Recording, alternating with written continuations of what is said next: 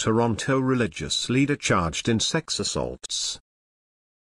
A Toronto religious leader who police say has traveled the world has been charged with 13 sex offenses, and investigators believe there may be more victims, both here and abroad.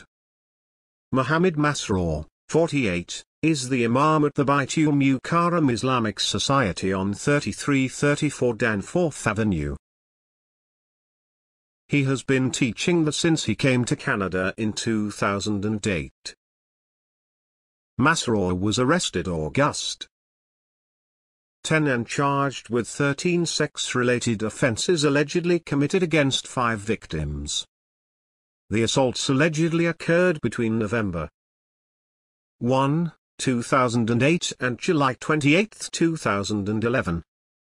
The victims are both male and female. Kunst. Karen Armstrong said, "We believe there are other victims as the accused has lived and worked worldwide." Armstrong said police have been in touch with other victims and the investigation, which began 3 weeks ago, is progressing.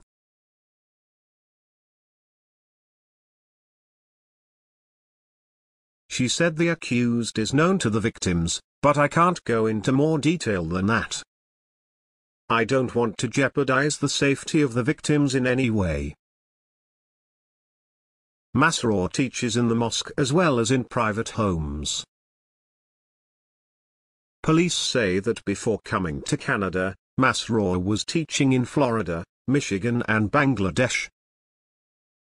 He has also lived and taught in Germany, France, Hungary, Singapore, and Sri Lanka. However, our investigation is not limited to these locations, Armstrong said. Armstrong said the accused was seen as a leader in the community and he used that to his advantage. Abdul Fattah Aboud, who used to work as an assistant imam at the same mosque as Masroor, said he was shocked at the charges. Is it possible? Someone like him? He told the Star. He's a very well-respected person in the community. Mia Mofaisal, who works as a caretaker at the mosque, has had dinner at Masroor's home. He said Masroor is married with 2 daughters and 3 sons.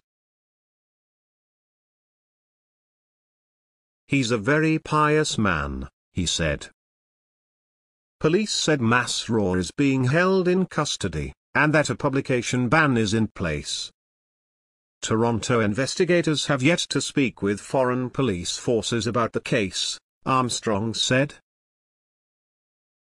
With files from Chloe Video.